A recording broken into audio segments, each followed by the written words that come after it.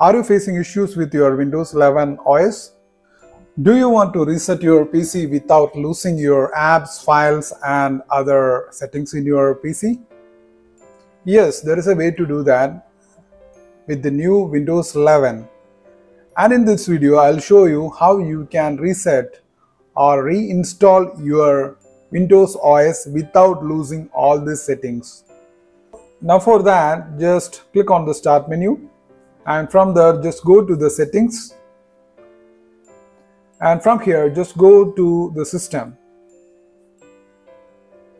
and here just look for a recovery.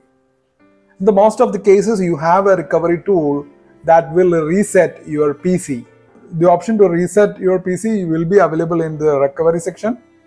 But most of these techniques wipe out your personal data and all other installed apps. Now if you click on the recovery tab, you can see that along with all other options, you have one more option, that is fix problem using Windows Update.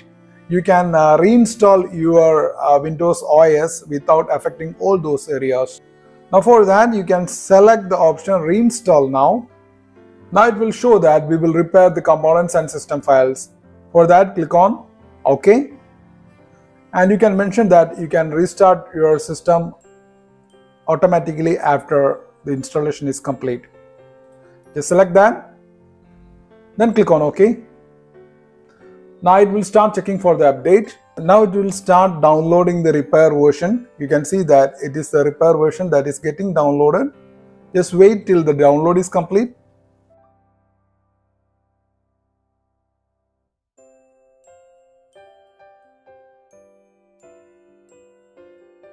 Now once the download is complete, it started the installation.